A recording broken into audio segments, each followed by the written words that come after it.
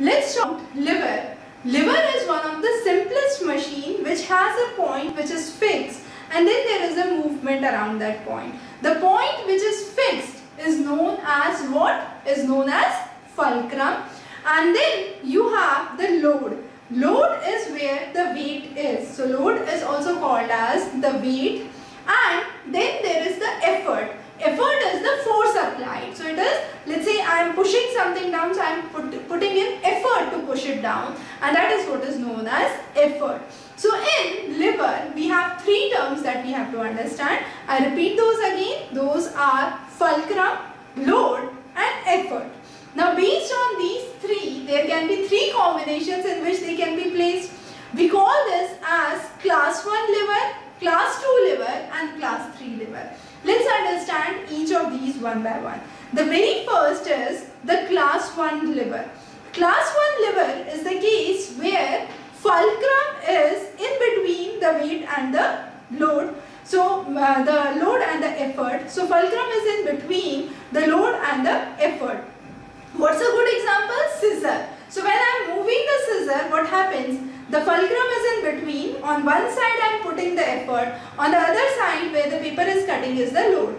So scissor is an example of class 1 liver. Another good example could be wheel and axle.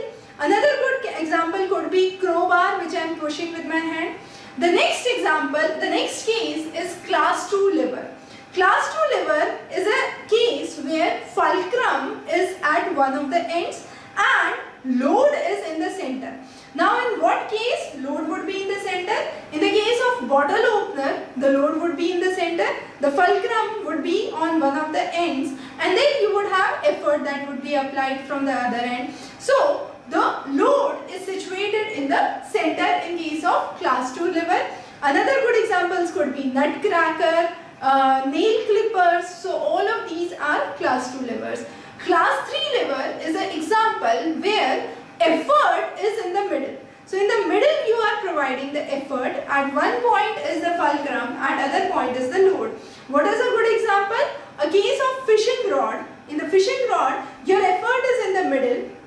So at one end is the load where the fish would be actually catched and the other caught, and the other end is the fulcrum, and the effort is being applied in the middle of it. So that's an example of class 3 liver. Another good example is human jaw, bow and arrow. So these are some of the examples where class 3 liver is explained, or where we have effort in the middle of the fulcrum and the load. To summarize again, a liver is one of the simplest machines where you have one center point or the rigid point along which the movement takes place. So three important terms, as I previously said: fulcrum, load and effort. Fulcrum is the point where the thing is attached, so it is a kind of immovable point. And then you have load where the weight is there, and the effort where force is applied. So in the case of class 1 liver, the fulcrum is in the between, and there is a good example where I say wheel and axle is a good example, or using a scissor is a good example. Class 2 liver is a case where I say that load is in between. So when the load is in between, nutcracker is a perfect example. In the case of class 3 liver, you have effort which is in between. And that's the basic thing that you need to remember. Once you are clear with this concept, the concept of livers become extremely easy, a very important and a conceptual understanding here. We will be covering many such interesting topics in the upcoming section, and note that this whole would depend on the load arm and the effort arm. That means how far is the load? So that would be the length of the load arm, and how far is the effort? That would be the length of the effort arm.